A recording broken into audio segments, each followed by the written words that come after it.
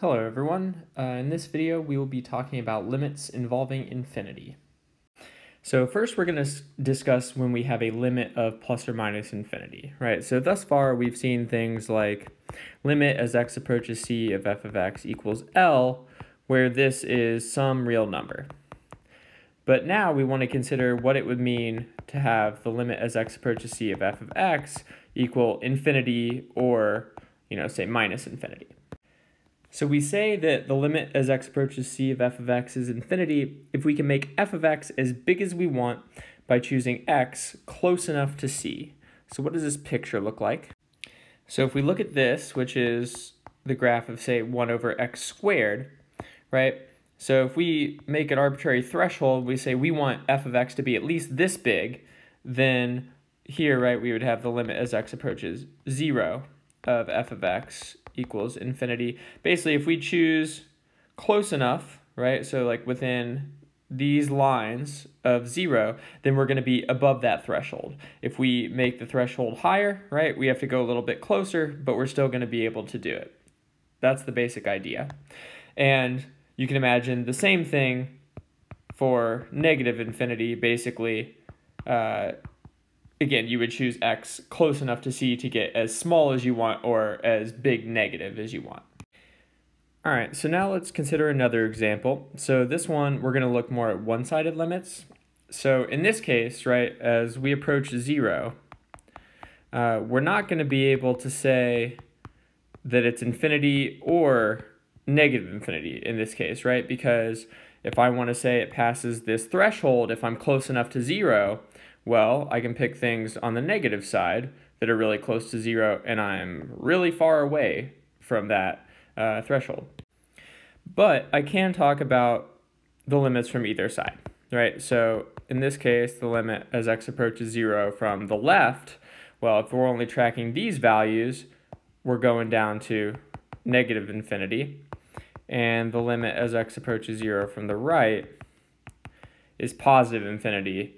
These are not the same, and so in this case, the limit as x approaches 0 of 1 over x simply does not exist. Okay, so this is different than 1 over x squared because those were both going to infinity, and thus the two-sided limit did as well. So one nice thing about limits being infinity is that there's a nice connection with vertical asymptotes. Namely, it lets us actually give a nice definition of a vertical asymptote.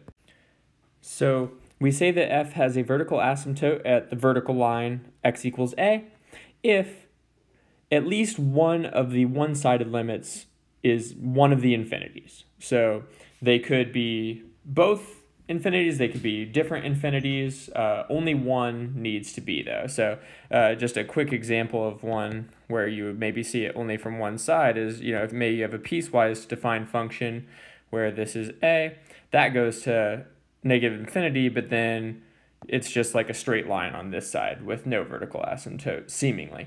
So this would still count because this part, the left-hand limit, is going to negative infinity. So now let's look at an example. So this is a rational function. We're going to check out the vertical asymptotes and see what the limits are that are going to infinity. So we're probably used to thinking of vertical asymptotes as when we have 0 in the denominator, and you are kind of looking for that, but also non-zero in the numerator. We've seen 0 over 0 in the past just give us a whole, for instance. So we should first factor this, and this is x plus 3 times x minus 2.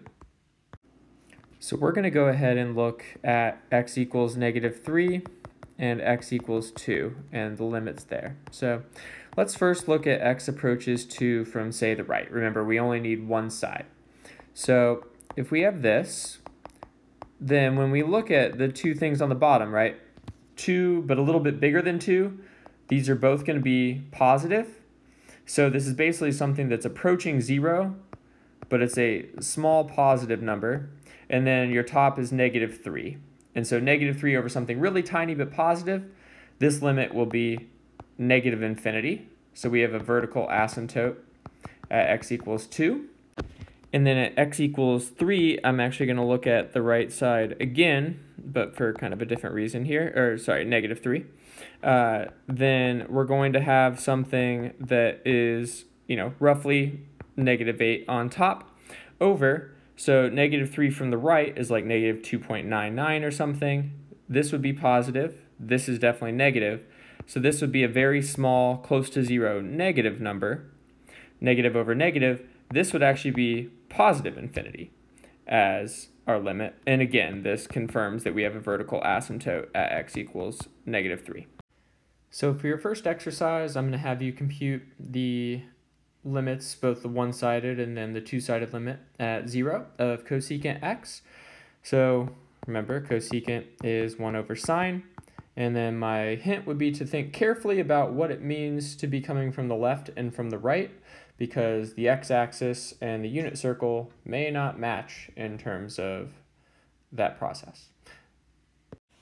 So we just got done discussing limits that end up at infinity. Here we're going to take limits as our x value, not our y value, approaches infinity. So we say that the limit as x approaches infinity of f of x is L if f of x can be made as close to L as you want by taking x big enough. So what do we mean by this? Well, I'm going to look again at 1 over x, but this time we're going to go not toward 0 and off to infinity, but toward infinity on the x-axis and toward 0. So the point here is you can make your as close as you want, say we say this error bound, so we're in this window. And then we just look, okay, what is the threshold I have to pass? How big do I have to make x to get in there? So it seems like right around here. The second I cross this red line, I am as close to 0 as I want to be. And if I make my blue line closer, right, then my red line goes farther down. But the point is I can always do this. And then if you want to talk about the limit as x approaches minus infinity, it's defined very similarly, right? So is similar. In that case, you're just going to be going to the left, so taking x small enough. So just like limits going toward infinity or minus infinity gave us vertical asymptotes, as you just saw with 1 over x there, we were seeing a horizontal asymptote. And so we can define f having a horizontal asymptote, so I'll just call it an HA, at y equals b, a horizontal line, if either the limit as x approaches infinity of f of x is b, or the limit as x approaches minus infinity of f of x is b. So something to keep in mind, you can have horizontal asymptotes at two different values. So say you have a graph that looks something like this, right? Sort of an S-curve. So you can have two different horizontal asymptotes corresponding to your limit at infinity over here and your limit at minus infinity over here. So we're going to look at this same example again. So x minus 5 over x squared plus x minus 6.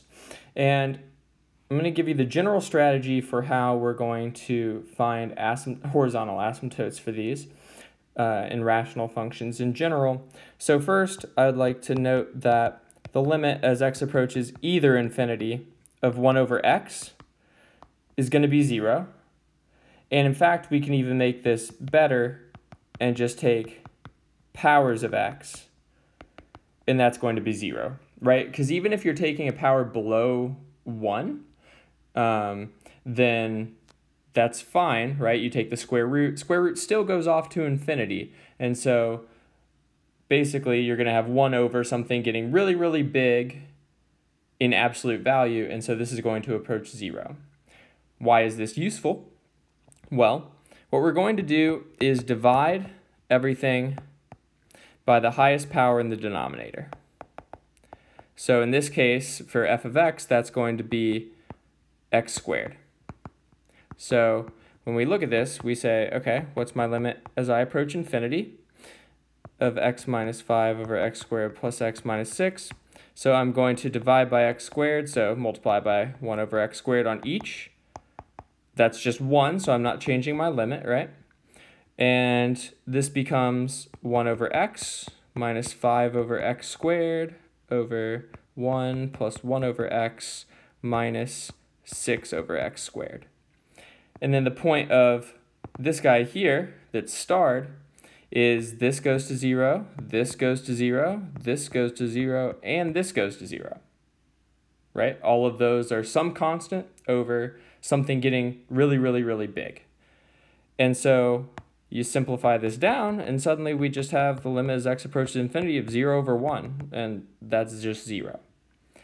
And so in this case, we kind of note it goes to 0. Well, the main reason is basically that this power in the denominator is higher than the highest power in the numerator. And you can do similar things, again, by dividing by the highest power in the denominator, to look at what happens if you have, the higher power up top, or if they're the same power. And this process will always work and end up giving you the limit. Okay, so for your second exercise, I want you to find this limit at infinity of this rational function, and then I want you to tell me what is a horizontal asymptote that this has from that answer. Okay, so use that division by the highest power in the denominator, and then apply that to figure out where the horizontal asymptote is going to be. All right, thanks for watching.